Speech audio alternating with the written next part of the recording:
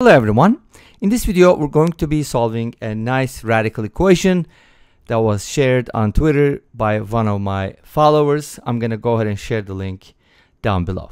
So we have the cube root of x minus 1 plus the cube root of x minus 2 equals the cube root of 2x minus 3. Now there's something nice about this problem, not just an ordinary cube root problem. But notice that the radicands, that's what they're called, isn't that a weird name?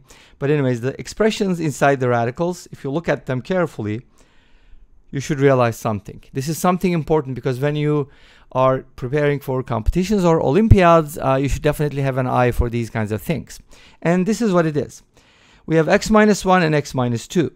If you add them, you get 2x minus 3.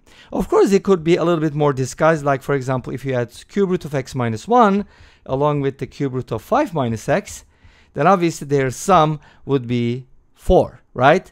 Then we could have cube root of 4 on the right hand side, which would definitely make this easier to solve. So that's the whole idea, and that again, this could come in more complicated forms as well, but in this case, it's kind of hopefully easy to see. All right, now here's what we're going to do. We're going to go ahead and solve this problem normally. Like, how do you solve radical equations? By squaring both sides, if that's a square root, right? But these are cube roots, so let's go ahead and cube both sides. Cube here and cube here. Obviously, the right-hand side is going to be nicer. How do you cube a plus b? There's a couple different ways to do it. I usually use the following method: a cubed plus b cubed, and then I add the 3ab times a plus b. This is actually something that I also use for solving cubic equations. It's basically the basis for the cubic formula. You know, this whole idea is after depressing the cubic, you can go ahead and use this identity and call a plus b equals x, so on and so forth. So let's go ahead and apply it to the left-hand side. This is going to be our a, and this is going to be our b. So when you cube a, in other words, if you cube this sum, it's going to equal x minus 1 plus x minus 2 plus 3ab. That will be 3 times the cube root of x minus 1 times x minus 2. You can go ahead and write it as x squared minus 3x plus 2 in this case. And that multiplied by a plus b, which is the radical, right? And you can just go ahead and kind of write it like this, right? Okay. All right, great. So now we have x plus x, which is 2x, and then minus 3, plus 3 times the cube root of x squared minus 3x plus 2, multiplied by the cube root of x minus 1, plus the cube root of x minus 2, which was the original expression on the left-hand side. And of course, this is equal to the cube root, this is equal to the cube of that. So let's put that on the left-hand side as 2x minus 3. Make sense? I switched sides. Hopefully that wasn't a problem because that was on the right-hand side. Now it's on the left-hand side because I don't have room on the right-hand side. Make sense? The side switched, but that's okay, hopefully. So now, remember what I told you.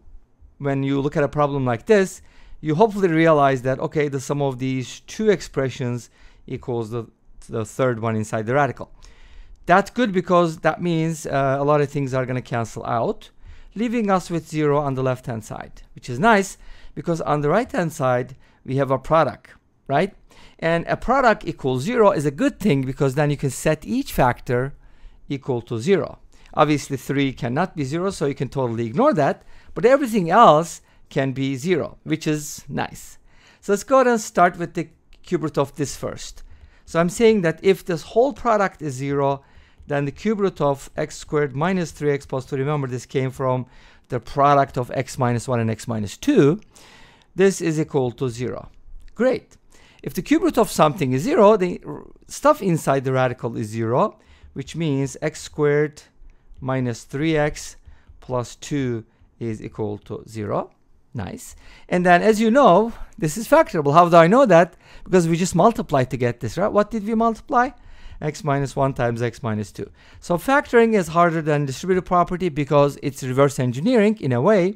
You kind of have to find two or more things that give you the expression when multiplied. In this case, we do know it comes from this, so we can easily reverse the process. And now from here we get x equals 1 and x equals 2.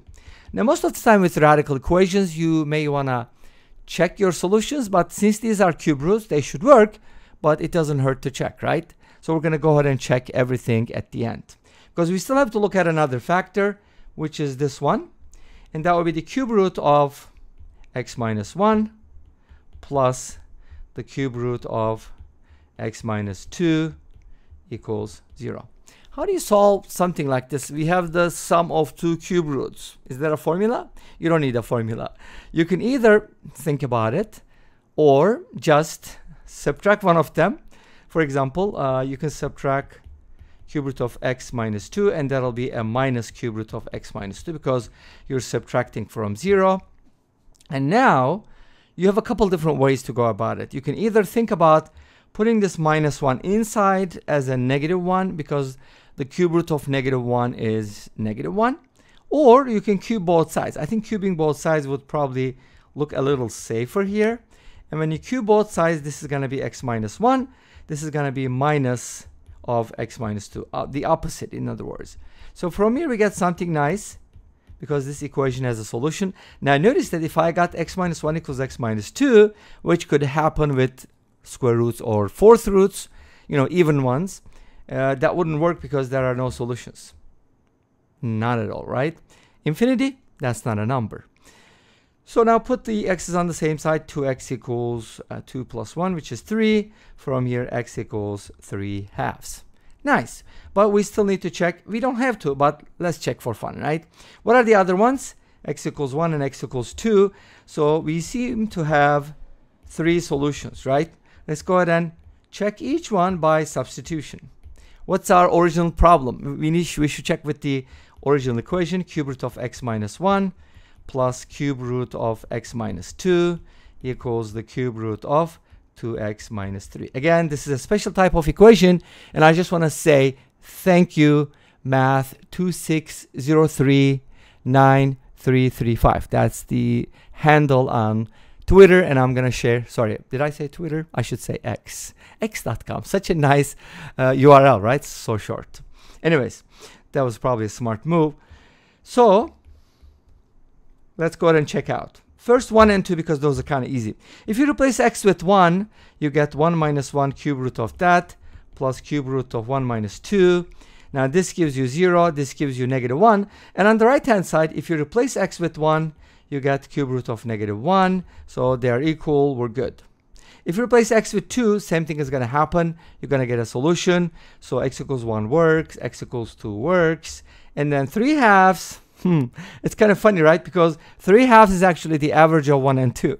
So that's kind of like an interesting scenario where you have something like cube root of x minus 1 plus the cube root of x minus, sorry, I meant to write x minus a number, like give a number like a, x minus b, and then that equals the cube root of x minus half of a plus b, which is their average, by the way.